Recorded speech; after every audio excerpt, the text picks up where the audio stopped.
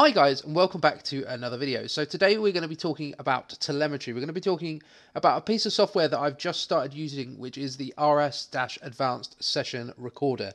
Now, the Advanced Session Recorder allows you to record 11 channels of data about your car and about the laps that you're running. And what this helps you to do is to compare your times with some other times that you've set, some other times that your friends have set, and be able to have a look, go in and have a look at your brake and throttle traces, your kind of delta around the lap. And so we're going to get into these features in a little bit and just explore and see what kind of data and kind of conclusions we can draw. But before we do that, we are of course on the run up to Christmas, and I've set myself a target of 150 subscribers before Christmas. At the moment, at the time I'm recording this now, I'm at 140 subscribers. So thank you very much to everyone that has subscribed so far. I'm so close. So if you are enjoying these videos, if you like the content that I make, then don't forget to hit the like button down below, hit the subscribe button, and of course the little bell notification as well, so that you guys know when I release a new video. So once we've got ASR downloaded, and of course we've paid our $14.99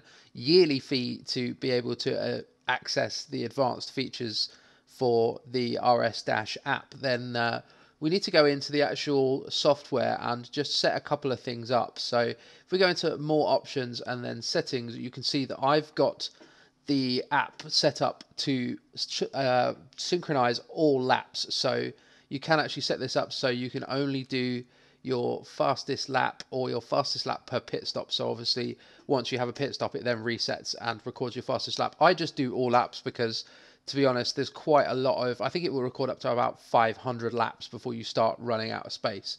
So I've just got everything to set to all laps. Once you've gone through that and done that, or set it to whatever you want it set to, you can go to Start Recorder, pick your preferred platform. Now, of course, for Assetto Corsa Competizione, it only supports PC. A few of the other games, it does support PS4 and Xbox One as well.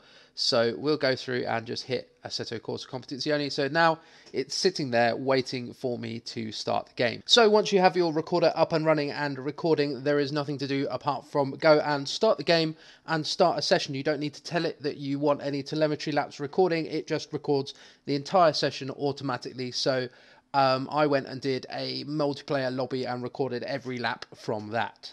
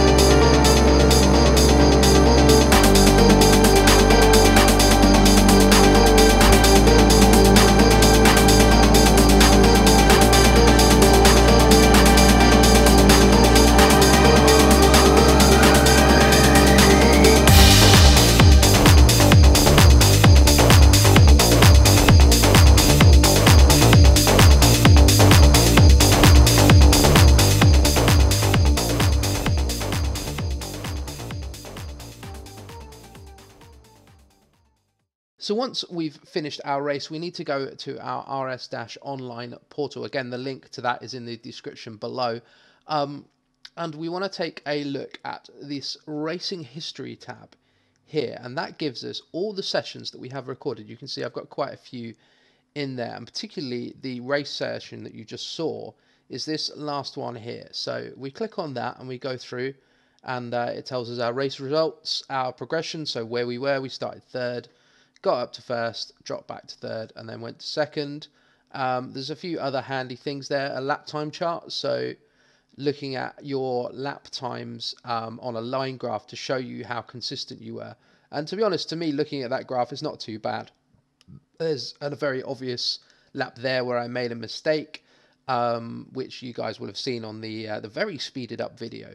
And hopefully you enjoyed the music underneath that as well. So you've also got tyre temperature and tyre pressure graphs and some tyre wear. Obviously, it being a public lobby, if there's actually any tyre wear, track temperatures along the session, average RPM, peak RPM and gear. That's quite a handy one. So there we go. Lap 6 was actually my highest RPM in any year.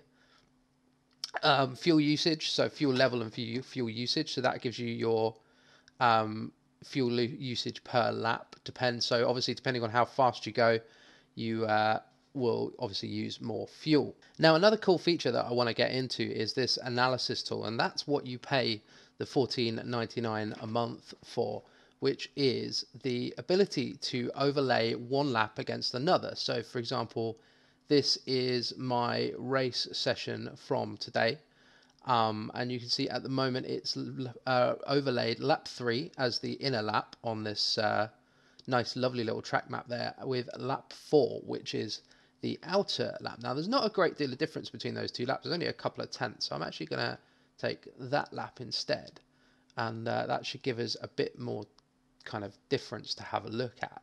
Now, one of the first things that's really handy is obviously this grid view here, which shows you pretty much every parameter that you need to have a look at on your way around the lap. Now you can literally just click around the lap and it'll bring up all the data for that particular marker.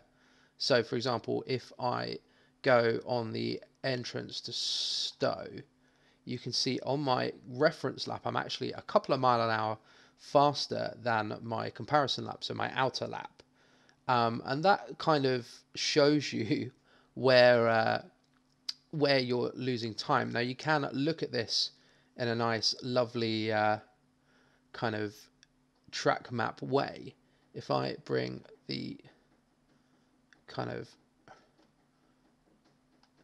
track map into view, you will see. So what you have is thousands of reference markers around the track, and it basically takes a snapshot of what's happening with the cars at each of those reference markers. So for example, if I just back that up a little bit, there we go, we can see I've focused in on Stowe there, and you can see on my outer lap I'm actually braking a lot earlier than I am on my inner lap. So that's actually where an awful lot of the time has gone. I'm braking earlier, getting off the brakes at the same time, so consequently slowing the car down. But there you go, look, there's 4 mile an hour difference there between my faster lap and my slower lap. So it's a really powerful tool, and you've obviously got all of these kind of graphs up here that you can take a look at as well. So for the same section, that's exactly the same section of track as I was looking at a minute ago. So if I go back, that's our section of track. You can see the bit that's highlighted.